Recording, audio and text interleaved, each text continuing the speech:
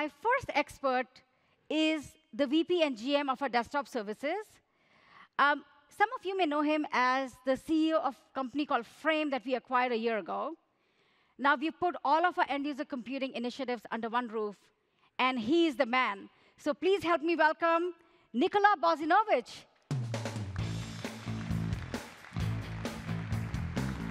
Hi, Nicola. Hey, Monica. Good to see you. How are you? Great to see you. Yes, welcome. Now, you've been at Nutanix for a year now. So tell us, how is it going for you? It's been a blast. It really has been a blast coming from a startup and continuing at startup space at a scale.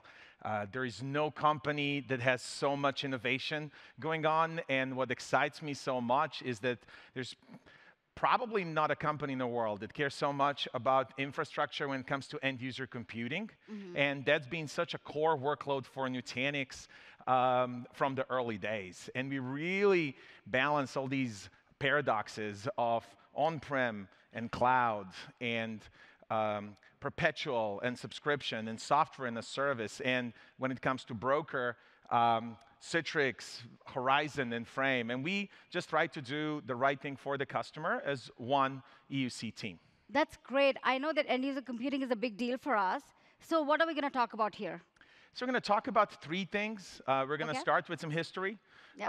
Why Nutanix is so founded in end-user computing and VDI, virtual apps and desktops. We're going to bring a special guest here, a big customer of Nutanix, and then we're going to share with you what's coming up in the future. That's great. We always love to hear customer stories.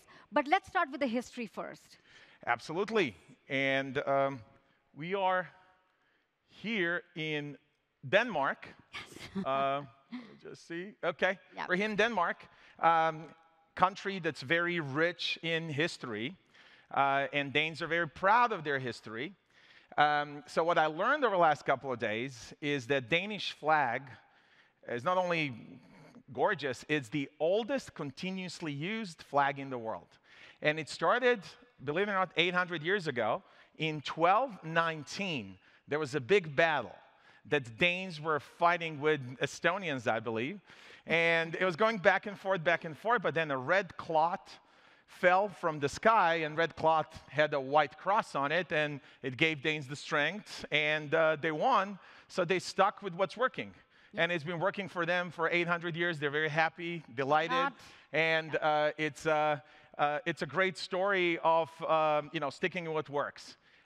When Nutanix started 10 years ago, the workload that not really fell from the sky, I think it was more, more thoughtful than that, but the workload that was such a great fit for hyperconverged infrastructure was VDI. And in early days, it amounted to 80% of the business. These days, it's still a massive business. It's about a quarter of what Nutanix does. And hyperconverged is such a great fit because of great performance, because it scales linearly, because of delightful user experience. So it's something that we're committed to, that we're doubling down as one end-user computing team in Nutanix, trying to do what's right for the customer. That's great. So let's talk about the solutions. You said it's a complete solution. Absolutely. So not only it's a big business, but it gives you the choice of going with Citrix, going with VMware, traditional brokers, and then with Frame, and how we balance it all, how we make it all work for you on-prem and in the cloud. And then finally, it's a lot more than just a product. It's been our focus this year to really bring solutions for virtual apps and desktops that include a lot more. So it's not just the broker, it's a file server, it's microsegmentation, and many other things. Why don't you show us an example of that solution? Sure. Let's do it. So 4 months ago in Anaheim, at .next Anaheim, we announced that Frame, which is the company that we started 6 years ago and joined Nutanix last year, is now supporting Nutanix platform. So that means that the cloud broker that sits as a service in the cloud can orchestrate desktops, not only in the public cloud, but also on-prem. And Frame is all about delight. It's all about simplicity. It's all about how we can do more in fewer clicks. And what I want to show you now is how, from a single pane of glass, you can do it all. So last .next, we showed the demonstration how long it takes. It's about 90 seconds to connect your data center. So let's say you run Nutanix data center from Prism Central. In 90 seconds, you connect that as a resource to the Frame service. From that moment on, that really becomes your private cloud that sits hand in hand with public clouds.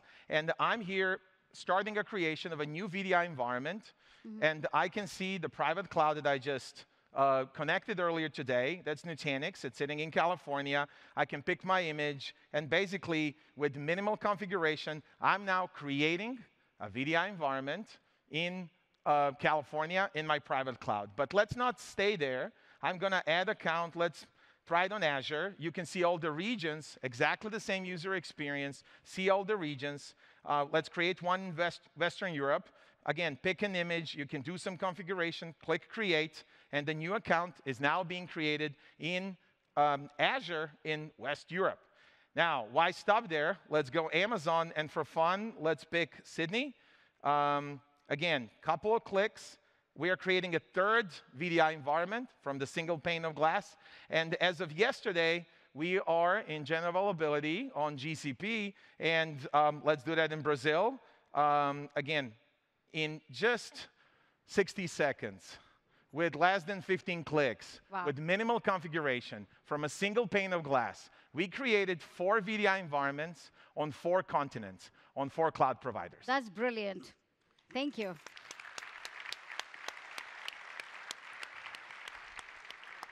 So for simple and delightful virtual desktops, Frame is a great choice.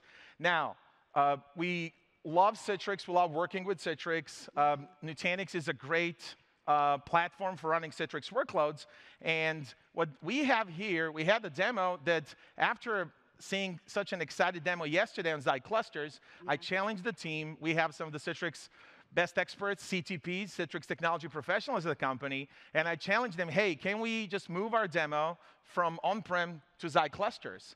And Jarian and Case, our awesome CTPs, stepped up, and this is what I'm showing here. So I'm logging into Citrix storefront that is running on Xi clusters that was created yesterday, and here is a brokered connection into Citrix, completely stood up in Xi clusters on Nutanix. Wow, that's awesome. So you can see this is running on Nutanix, but when you look at the system information, the hypervisor is AHV. And that's a great benefit of using public cloud as a resource, but maintaining the same image between what you're doing on-prem and what you are doing in a cloud. But it's a lot more than just a broker. We are talking about solutions here, and we have a great product.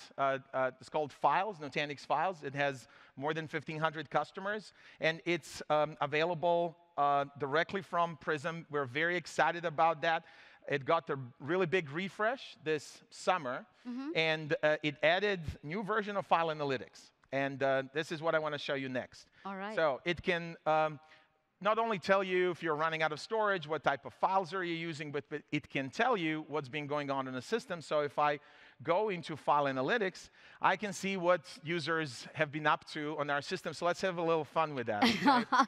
Who are you going to pick now? I'm curious. Okay. So how about we see what Dheeraj been up to? Let's do it. Let's do it. Dheeraj. Okay, search for a user. Dheeraj here. Okay, anti-fragility, but it looks like Dheeraj's been a lot about subscription models, multi-clouds, and a lot of things that are, I'm sure, top of his mind. Do I see cricket in there? Never mind. I think I saw cricket. Yeah, so let's see what Sammy has been up to as well, the European sales leader. Sammy, it's a lot of receipts for travel back and forth, Paris, Heathrow, and travel. He's working hard. He's working hard. He's traveling a lot. And then finally, let's see what Rajiv's been up to. Must be some cool new tech here coming. Okay, Rajiv. Okay, it's a kind of a NOMA reservation. It looks like you got inspired last night.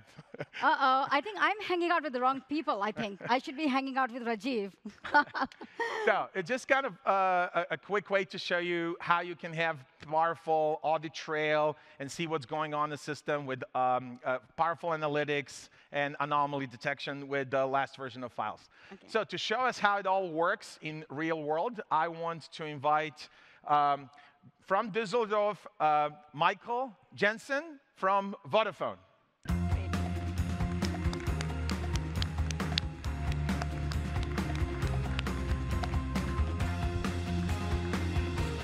Hey, Michael, thanks for coming. Thanks for having me. So can you tell us a little bit about your use case? Yes, sure. We operate a Citrix stand-up environment based on traditional three-tier architecture for roughly 50,000 concurrent users. And there are very important use cases there.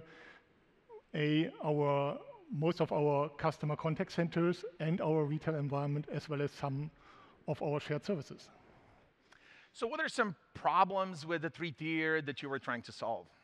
Yeah, the top three problems in the existing environment. One, everybody knows about that, the end of support of the XenApp 6.5 version, as well as the underlying Windows operating system.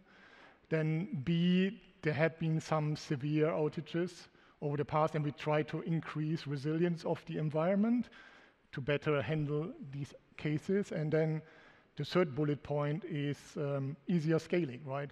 In a traditional three-tier architecture, that's very hard to achieve. Sometimes it takes months, and we want to speed up here.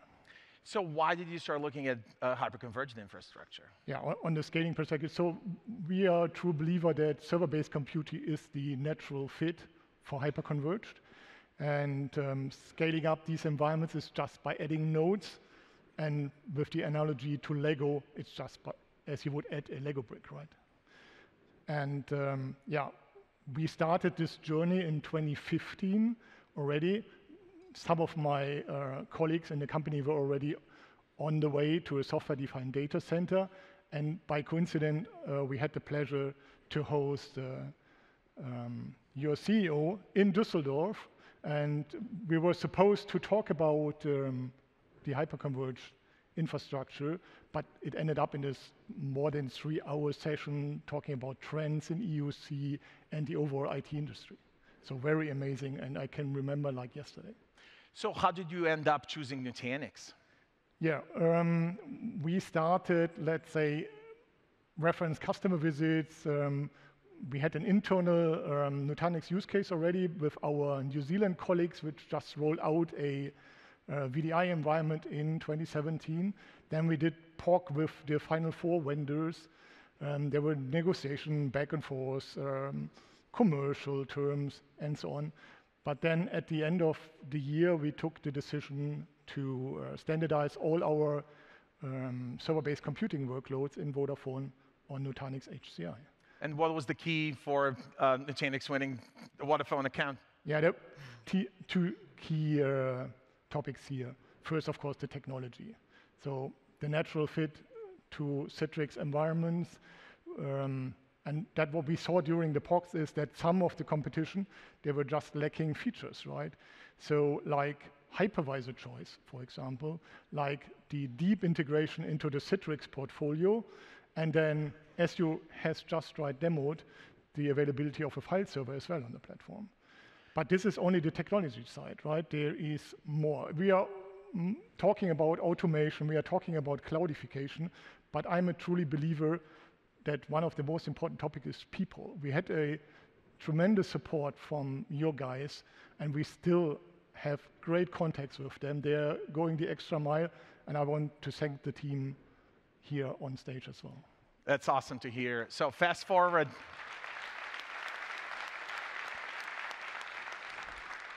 Fast forward to now. Where are you now in your journey?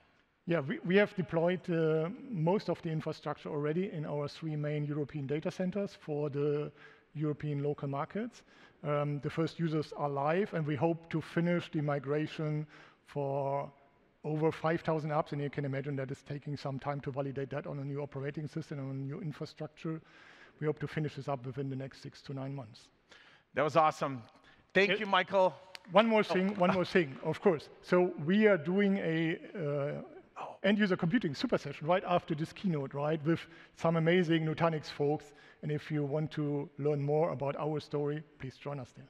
Thank you so much. Come here, Michael, at the super session. Vodafone, 50,000 concurrent users, 5,000 apps, all running on Nutanix. Thanks, Michael. Thanks for having me. Bye-bye. All right, wow. That was a fantastic story. We always love hearing from real customers. So Nicola, you talked about our commitment to EUC. We heard from a real customer. What's next for us? Next is innovation, and next is innovation both when it comes to technology and when it comes to go-to-market, when it comes to delivery. As you just saw, we added the last remaining public cloud. We added Google, so we have really full coverage of infrastructure options for you. So we're going to continue to invest and innovate in Frame. But this is really a big commitment that we're making in the next 10 years to virtual apps and desktops that are growing because of data center modernization and also customer experience that's becoming very, very important. We're going to market with Citrix workloads and all the partners in the ecosystem. And some of them, we just announced this week. It's not only HPE, but with Wipro, we launched a new service. So stay tuned to what we're doing with end user computing. And thank you all. All right, thank you so much. Thank you. All right.